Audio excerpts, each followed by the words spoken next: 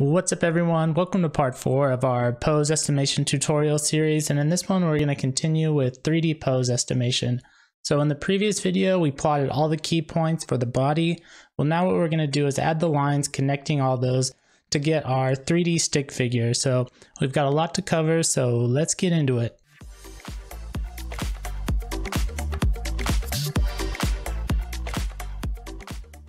Let's begin by doing a quick recap of what we've done so far. So in part 2, we looked at the simple case of doing 3D pose estimation on a static 2D image. And we also borrowed some 3D animated code from an earlier series to use as a base.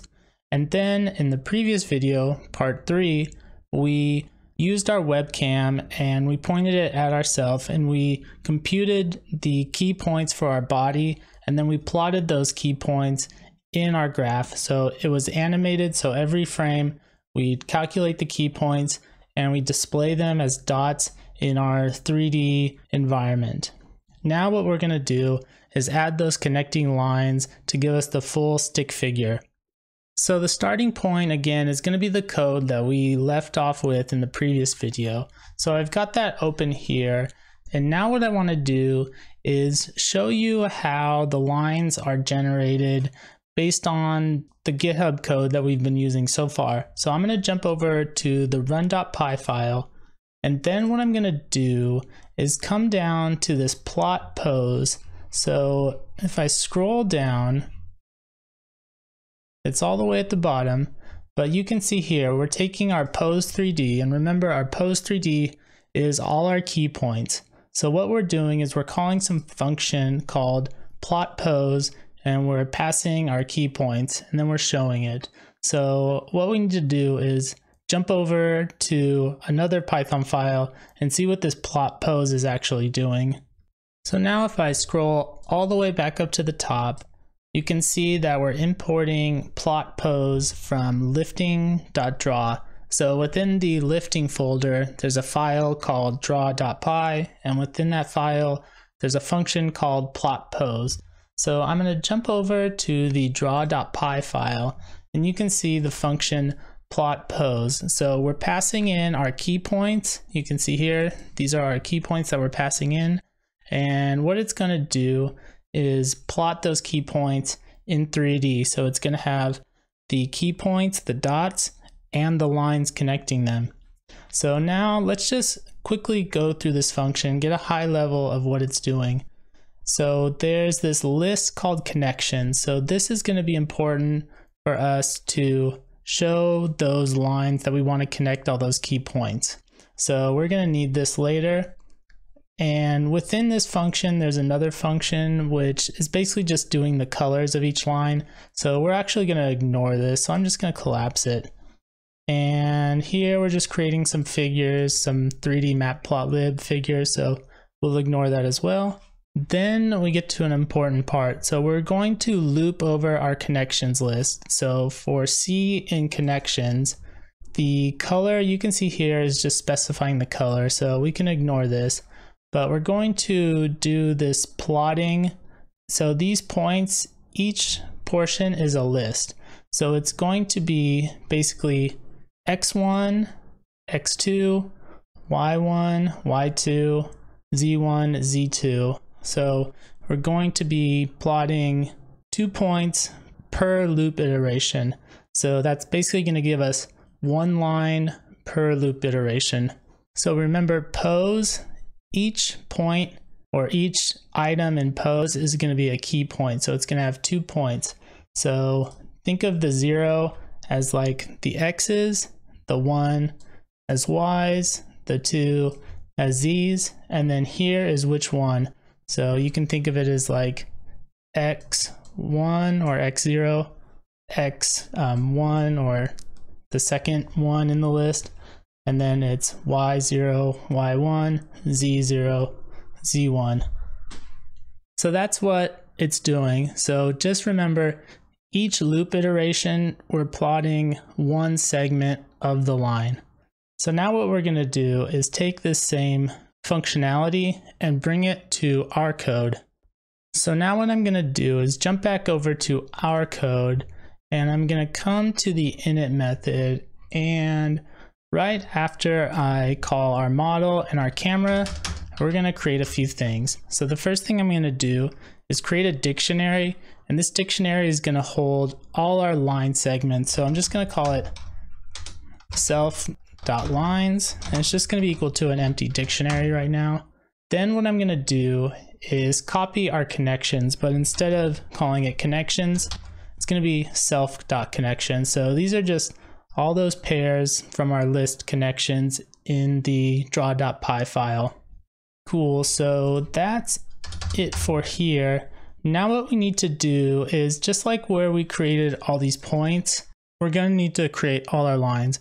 So it's going to be a for loop, and I'll show you how that's going to work right here. So we're just going to come down below here, and we're going to do for n comma pts for points in enumerate, and what we're going to enumerate over is self.connection.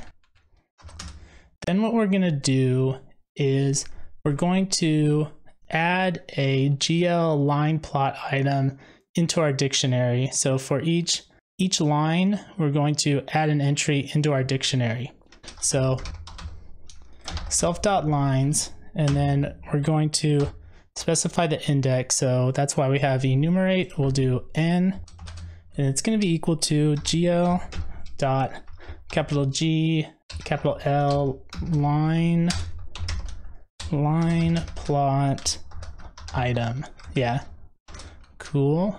Oops, get rid of that asterisk, and then we're going to do the POS, and what it's going to be is we're going to take our key points, and we basically just need a NumPy array that's got the first two key points, and we're going to use the connections as our indices to specify which key points we need. So it's going to be a NumPy array, so np.array, then it's going to be a list, and our list is going to be the two key points that are specified by the points indices. So it's going to be key points, then it's going to be p for p in pts.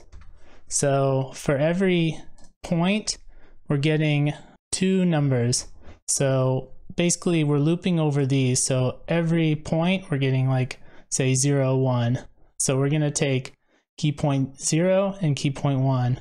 Next time we're going to do key point 1, key point 2. And you can see it kind of just follows that pattern, except for sometimes where it's like 8 and 11, and a few other cases where it's not consecutive, but that's the pattern we need to do. So that's going to be POS, and next we're just going to specify the color. So the color is going to be pg.gl color, and we're just going to do blue, so 0, 0, 255, so we'll have blue lines. Next thing we're going to do is specify the width, and I'm just going to specify it as 3. And finally, anti-aliasing, we're going to set that equal to true. So that's it for creating all our GL line plot items, and we've populated our lines dictionary with all of them. So the last thing we need to do is add them to our window. So now we come here, and we're still inside the for loop. We're going to call self.window, then we're going to do add item, and what we're going to add is self.lines, and we're going to add the nth one. And that's it. That's all we need to do for the init method. So now we need to do a little bit more work to the mesh method. So let's come on down to the mesh method, and actually, sorry, we're going to be updating the update method. So we're going to come here. So remember what this does is we read some frame from our camera. We try and get the key points by calling mesh and passing the image. We get our key points. If we get an insertion error, that means there's no body in the frame. But if we do, or if we don't get an error, then we're going to come here.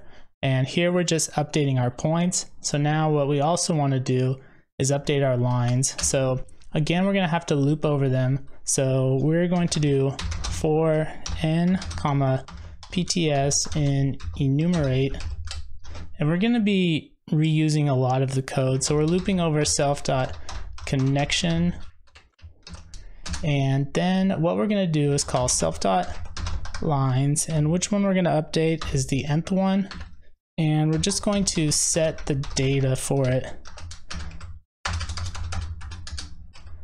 And all we're going to do is update the POS. So again, it's just going to be some NumPy array, and it's going to be a list, and it's going to be the key points, and we take the P for P in PTS. So basically the exact same thing as above, and that's going to be it. So I think those are all the changes that we need to do. So I'm going to go ahead and run this and see what we get. Hey, look at that, first time. So here you can see we've got our key points and we've got our lines connecting our key points. So now what I'm going to do is just spin this around so it's kind of more facing me. That way, yeah, so now you can see I'm sort of facing the camera. You can see my arms going forward. Let me spin it around again. It does kind of get confused which way is forward and what's not. So I've got my arms out forward, my arms out to my side, my arms out to my side. Geez, this thing likes to dance around. But yeah, so I can squat, stand back up, put my arms up. Let's just spin this. Put my arms up, lift one leg. And yeah, you can see it's basically what we want. It's our 3D pose estimation.